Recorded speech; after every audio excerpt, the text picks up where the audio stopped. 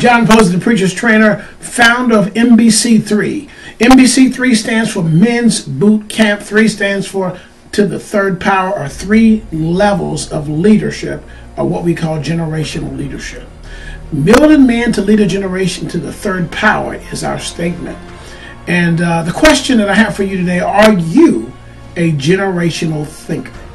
Do you think in such a way that has a positive your thought process, and therefore what you say, what you do, the character that you develop, your destiny that you set your course to? Are you thinking generationally? Are you aware of the fact that your actions and attitude have impact upon generations beyond your lifetime?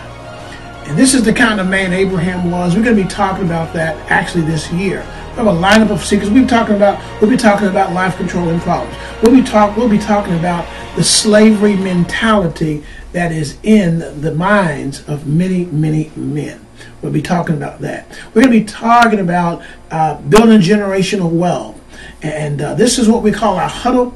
We have 4 events, actually 5 events a year, and 3 of those events are huddles. This is our very first one. So I look forward to seeing you there. I challenge you. It's going to be 7:30 Friday night. And we are looking forward to you being present. Bring a man with you, and I'll see you there. Again, are you a generational thinker? Are you thinking the thoughts of God? Because as a man thinketh in his heart, so is he.